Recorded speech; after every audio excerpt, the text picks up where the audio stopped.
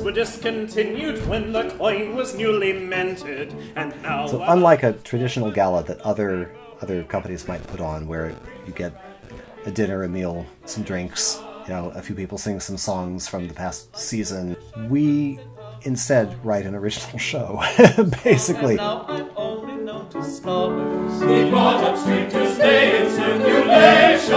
Our galas are a full night of entertainment.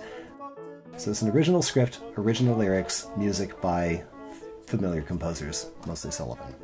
And in the past, it has included lampoons of things like Downton Abbey, soap operas on television, Major General Hospital, for example. There was one that was based on Shakespeare, Rosencrantz and Guildenstern's Excellent Adventure. We've done Star Wars, Star Trek, Sherlock.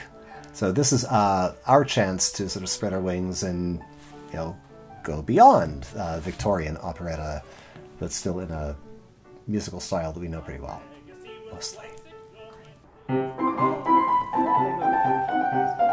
We came up with the idea of a heist story. The premise is the year is 2054, and as we all know, cash is going out of favor, right? So by 2054, nobody is using cash anymore. Not only that, we've forgotten how cash worked. And so the old San Francisco Mint has been converted into a museum, which, by the way, is fact. It opened as a museum in 2012. Well, now in 2054, it's the Museum of Money, where we meet animatronic figures who enact the history of money and how it used to work for the curious public. His present term has just begun.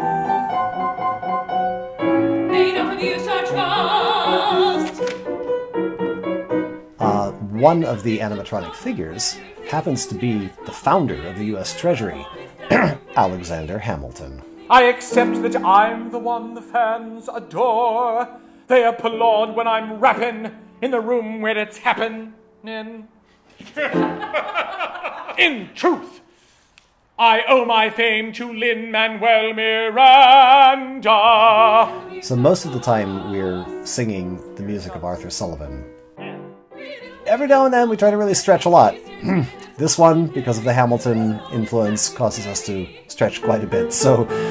Gentlemen and ladies, are you ready for a rap battle? It's exciting, but, you know, we do dabble in patter songs when you're doing Gilbert and Sullivan, and there actually is a direct relationship between patter song and rap. This one lost you this job. Well, Mrs. Cousin Jewel, she had the tools the South needed fixing, so she served as travel agent across the Mason-Dixon. A Union spy and abolitionist, that's what the 20 needs, not a White House exhibitionist. Well, we're trying to wrap our heads around that. But hopefully what we're doing will serve the story. Shady, you say?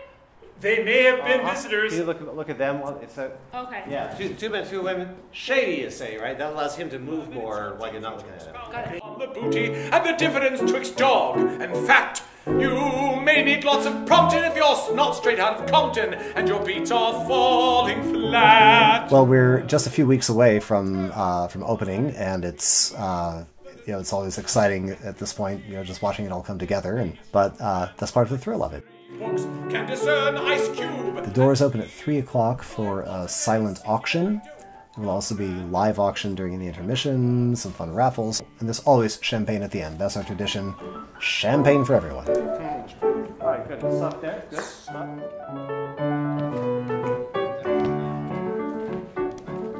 Our bills were discontinued when the coin was newly minted, and now our value's lower than the paper where we're printed. It brings a brand new meaning.